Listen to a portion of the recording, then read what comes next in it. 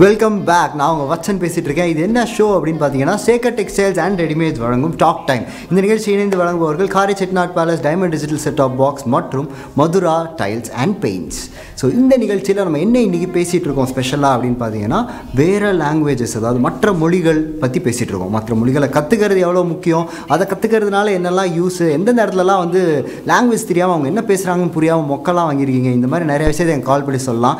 So இன்றைக்கி இன்னொரு என்ன ஸ்பெஷலான விஷயம் அப்படின்னா, வேறு லாங்குவேஜ் பற்றி நம்ம பேசுகிறதுனால வந்து இன்றைக்கி நம்ம போட போகிற பாட்டெல்லாம் கூட தெலுங்கு, மலையாளம் அப்படின்லாம் வந்து ஹிந்தி அப்படின்னு பயங்கரமான பாட்டெலாம் போட போகிறோம். ஸோ ஒரு காலர்கிட்ட பேசலாம், அவங்களோட எக்ஸ்பீரியன்ஸை கேட்கலாம். ஹலோ ஹலோ ஹலோ ஹலோ, வணக்கம் சார், எப்படி இருக்கீங்க சார்? நலமாக உள்ளீர்களா? எங்கடா உங்கள் குரலை காணமே அப்படின்னு நினச்சிட்டே இருந்தேன். சொல்லுங்கள் சார், எப்படி போச்சு நாள்லாம்? கண்டிப்பாக எல்லாரும் போயிடுச்சு, எல்லாமே ரொம்ப சந்தோஷம், சூப்பராக போச்சா? சாப்பிட்டாச்சா சார்? சாப்பிட எப்படி சாப்பிட முடியும், முடிஞ்சதே சாப்பிட முடியும். ஷோ முடிஞ்சுதான் சாப்பாடே, அப்படி தானே? ஆமாம், கண்டிப்பாக வருஷம். Super sir. சரி சார், இன்றைக்கி வந்து நம்ம வந்து மற்ற மொழிகள் கற்றுக்கிறத பற்றி பேசிகிட்டு இருக்கோம். உங்களுக்கு வேறு என்ன மொழி சார் தெரியும் தமிழ் தவிர? எனக்கு யாம் அறிந்த மொழிகளில் தமிழ் மொழி போல் வேறு எதையும் நான் காணி. சூப்பர் சார், தமிழ் மொழி தான் சிறந்த மொழி, அதெல்லாம் ஓகே. பட் இருந்தாலும் வேறு எது தெரிஞ்சுக்கிறதும் நல்லது தானே? அதை பற்றி நீங்கள் என்ன நினைக்கிறீங்க? கண்டிப்பாக நல்லதுதான் உண்மை. ஸோ கண்டிப்பாக நல்லது தான் அப்படின்னு ஒரே வார்த்தையில் முடிச்சிட்டிங்க. சரி, ஓகே, ஏதாவது ஒரு செம்மையான பாட்டு பாடிடுங்க. ஒரு தமிழுக்கும் அமுதே இந்த தமிழ், இந்த தமிழ், இந்த உயர்வுக்குனே தமிழ் எங்கள் வளமிக்கவா. அப்படி நல்லா படி தம்பி. இருந்தாலும் உங்களுக்கு ஒரு கவிதை வச்சிருக்கேன். சொல்லுங்கள் சார், கவிதை சொல்லுங்கள். நான் கல்லறையில் இருந்தாலும் விழித்துக் கொள்வேன். ஏனென்றால் உன் குரல் என் செவியில் கேட்க. நான் கல்லறையில் இருந்தாலும் விழித்துக் கொள்வேன். ஏனென்றால் உன் குரல் என் செவியில் கேட்க. சார் முடியல சார், உங்களுக்கு நான் எப்படி திரும்ப செய்ய போகிறேன் அப்படின்னு எனக்கு தெரியல sir.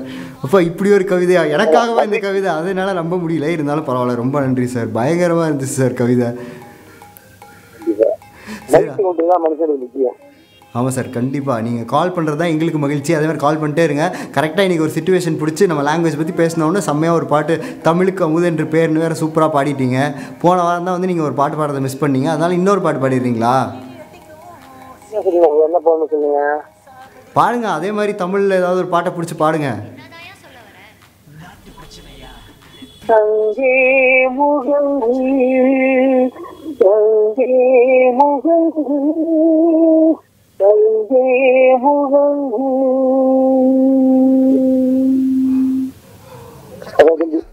Super sir, super sir, super. ரொம்ப ரொம்ப நன்றி சார் கால் பண்ணதுக்கு. இதே மாதிரி தொடர்ந்து கால் பண்ணுங்கள், தொடர்ந்து கால் பண்ணி இதே மாதிரி உங்கள் பாட்டை பாடிக்கிட்டே இருங்க. இதே மாதிரி எங்களுக்காக நிறையா கவிதைகள்லாம் சொல்லுங்கள். இப்படி கவிதைகள்லாம் கேட்கும்போது நமக்கு இப்படி ஒரு கவிதையா அப்படின்னு ஒரு நிமிஷம் தோணுது. இருந்தாலும் பரவாயில்ல, நல்லா இருக்குல்ல இப்படி கவிதையெல்லாம் நமக்குன்னு கேட்கும்போது. ஸோ இதுதான் சரவணா ஜோதி சார் தான் கால் பண்ணி செம்மையான விஷயம்லாம் பேசினார். தமிழுக்கு அமுதென்று பேர்னு சூப்பராக பாட்டெலாம் கூட பாடினார். எனக்காக ஒரு கவிதைலாம் டெடிகேட் பண்ணார். அதை பார்த்தா நீங்கள் யாரும் பொறாமலாம் பட வேணாம். ஸோ இதே மாதிரி நீங்களும் கால் பண்ணி வேறு மொழிகள் கற்றுக்கிறது எவ்வளோ முக்கியம், எவ்வளோ நல்லது அப்படிங்கிற விஷயத்தெல்லாம் வந்து பற்றி எங்ககிட்ட பேசலாம். கால் பண்ண வேண்டிய நம்பர் 9442220253.